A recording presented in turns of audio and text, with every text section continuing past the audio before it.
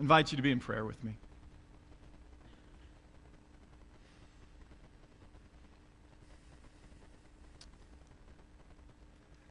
My Heavenly Father, you are so good. And during this Advent season, we think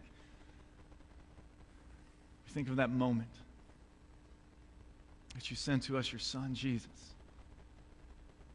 in flesh and blood, to walk this earth and ultimately to die our death. That's how much you love us. And that's who we are. We are loved by you. Dear Heavenly Father, may each and every person here this morning know that love. And may this Christmas season be about the love that was shown to us through that tiny baby born in a manger some 2,000 years ago. It's in His name we pray. Amen. I love this time of year for many reasons. We cut down our tree yesterday and decorated the tree. I love the holidays, and also here in Indiana, maybe it's just kind of the way I'm brought up. I mean, I am a Hoosier through and through, and I love this time of year because it's also the beginning of high school basketball, right? You got to love high school basketball, especially in Indiana. And really one of my favorite movies of all time is the movie Hoosiers. I love Hoosiers, and there's a lot of great scenes in that movie. But one of my favorite scenes comes toward the end of the movie. Hickory and South Bend Central are tied. It's 40-40. It's the state championship. There's 19 seconds left on the clock. Hickory gets a steal. The coach, who's played by Gene Hackman, calls a timeout. And he gathers his players together. And he calls the picket fence. Buddy's going to come around the picket fence and pass to Merle, who's going to take the last shot.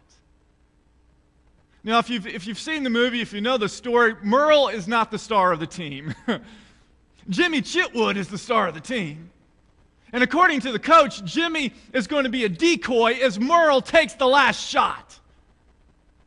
And as soon as he calls the play, the players look at him as if he is crazy. I mean, he calls this play, and all you can see on the faces of the players is uncertainty, unease about what is about to transpire, because they know the best player isn't going to be taking the shot. Merle's going to be taking the shot. Even in the movie, Gene Hackman describes the play. And he talks about Buddy coming around the picket fence and passing to Merle. And when you watch the movie, I don't know if you've ever noticed this before, but when you watch the movie, as soon as the coach calls the play, Merle's head goes straight down. Almost as if to say, are you crazy? You mean I'm taking the last shot? So he calls the play. All there is uncertainty, doubt, silence. Needless to say, Jimmy Chitwood has a word for the coach. Let's watch that last scene of the movie. All right, listen up. Here's what we're going to do. Jimmy, they're going to be expecting you to take the last shot. We're going to use you as a decoy. Buddy, you get the ball, give it to Merle on the picket fence. He's going to take the last shot. All right, let's go. What's the matter with you guys? What's the matter with you?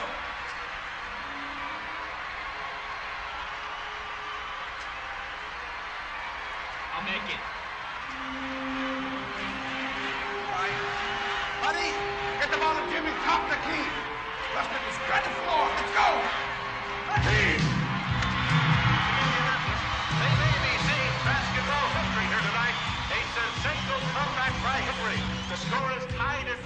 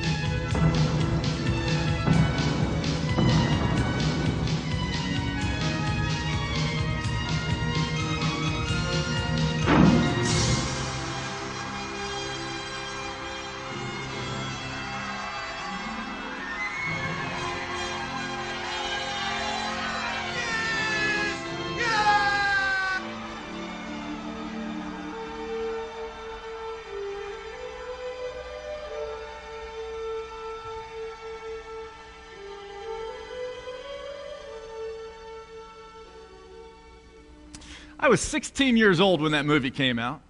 And I can't tell you how many days straight after watching that movie, I was outside with my basketball, right? Pretending I was Jimmy Chitwood. And I'd always, before shooting, I always quote, I'll make it. And I loved it in the movie. Jimmy Chitwood, he's not like, Coach, I can make it. He's not, Coach, I'll try to make it. I'll make it. And as soon as he says it, just the demeanor of all of the players change. Because now they know the star of the team, Jimmy Chitwood's going to be taking the last shot.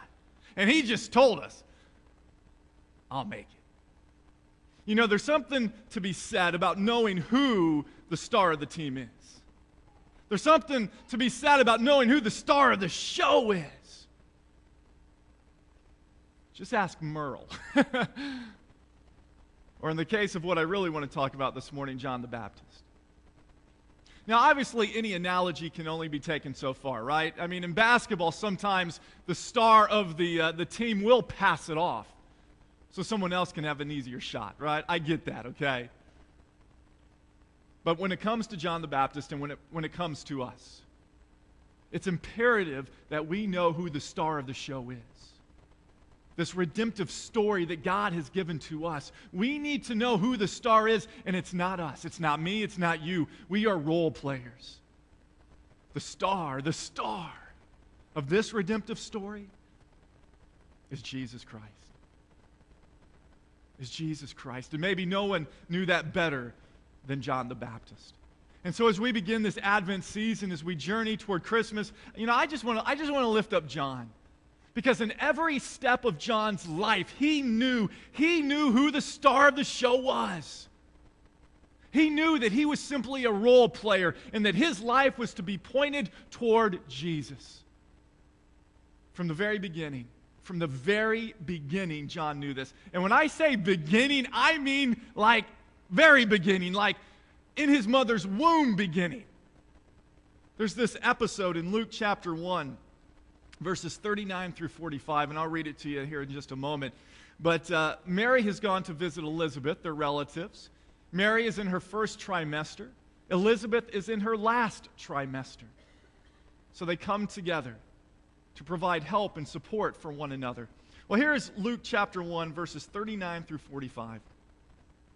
At that time, Mary got ready and hurried to a town in the hill country of Judea, where she entered Zechariah's home and greeted Elizabeth. When Elizabeth heard Mary's greeting, the baby leaped in her womb, and Elizabeth was filled with the Holy Spirit. In a loud voice she exclaimed, "Blessed are you among women, and blessed is the child you will bear.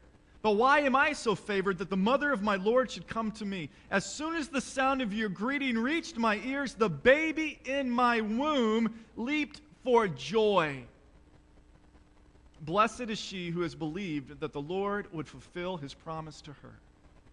I often hear women who are pregnant talk about their baby moving and kicking. And when Marianne was pregnant with our kids, every now and then she'd have me come over and put my hand on her belly, and I'd feel one of my children kick or move. I don't think I've ever heard a mother say, "Wow, that baby is leaping for joy in my womb," right? But what a great picture. What a great picture of John inside his mother's womb, this unborn child leaping for joy at the presence of Jesus. Even as an unborn child, John knew who the star of the story was. He leaped for joy at the presence of Jesus. Skip forward 30 years, right? John's out in the desert. He's wearing camel skins, camel hair. He's eating locusts. He's eating honey. He must have been quite the sight, but we're also told he was quite the preacher. John could preach. Mega church preach. All of the people were coming to John to hear him preach. So much so that some of them began to wonder if John was the star of the show, if John was the Messiah. And this is what he tells them in Luke chapter 3, verses 15 through 18. The people were waiting expectantly and were all wondering in their hearts if John might possibly be the Messiah. John answered them, "I baptize you with water, but one who is more powerful than I will come, the straps of whose sandals I am not worthy to untie. He will baptize you with the Holy Spirit and fire. His winnowing fork is in his hand to clear his threshing floor and to gather the wheat into his barn. But he will burn up the chaff with unquenchable fire. And with many other words, John exhorted the people and proclaimed the good news to them. And so they're coming to John, wanting to make him the Messiah, wanting him to be the star of the show. And instead, John reflects that toward Jesus. He starts preaching the good news of the one to come after him. John's desire, John's only desire, to make Jesus the star of the show. A few chapters later, what we discover is that Jesus begins to preach, right? And people are starting to go to Jesus rather than to John. It's almost as if, a brand new church was opening up there, and everybody was leaving their old churches and going to the new church.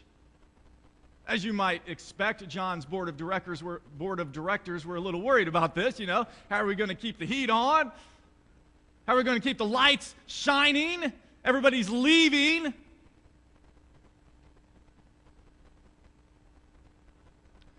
this is what John says. And this is John chapter 3, verses 22 through 30. After this, Jesus and his disciples went out into the Judean countryside, where he spent some time with them and baptized. Now, John also was baptizing at Enon near Salem, because there was plenty of water and people were coming and being baptized. This was before John was put in prison. An argument developed between some of John's disciples and a certain Jew over the matter of ceremonial washing. They came to John and said to him, "Rabbi, that man who is with you on the other side of the Jordan, the one you testified about, Jesus. Look, he is baptizing and everyone is going to him." To this John replied, "A person can receive only what is given them from heaven. You yourselves can testify that I said, I am not the Messiah, but am sent ahead of him. The bride belongs to the bridegroom. The friend who attends the bridegroom waits and listens for him and is full of joy when he hears the bridegroom's voice. That joy is mine and is now complete. He must become greater, and I must become less." So John's ministry has just dried up. The people have left him.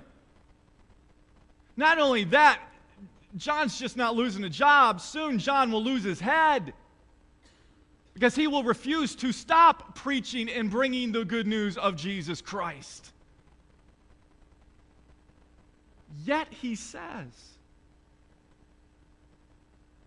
"My joy is now complete. He must become greater, and I must become less."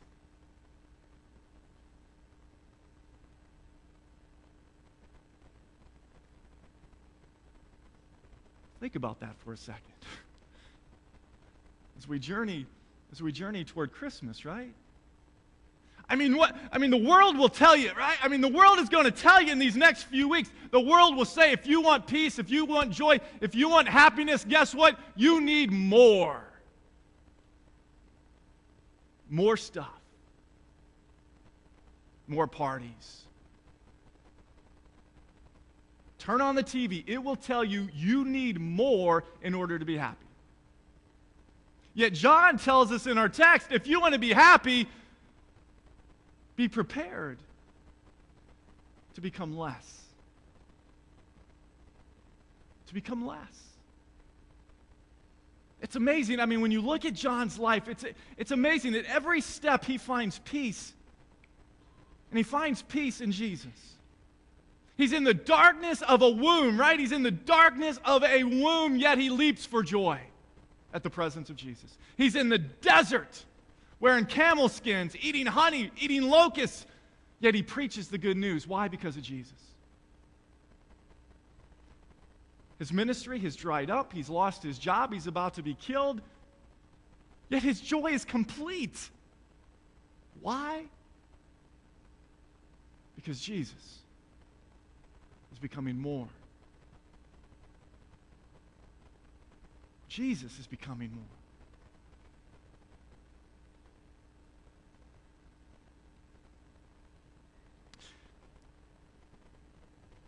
about we make a pact this Christmas season, right?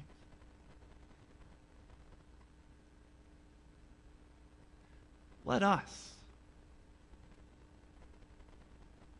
in everything we do and everything we say, let us. Let us be the role players who know who the star of the show really is, who know who the redemptive story is all about. So we are more concerned about leaping for joy in Jesus' presence. So we are more concerned about preaching the good news to our neighbors, so that we are more concerned about becoming less so that Jesus can become more, rather than listening to the world. A world that tells us if you want joy, you have to have this stuff.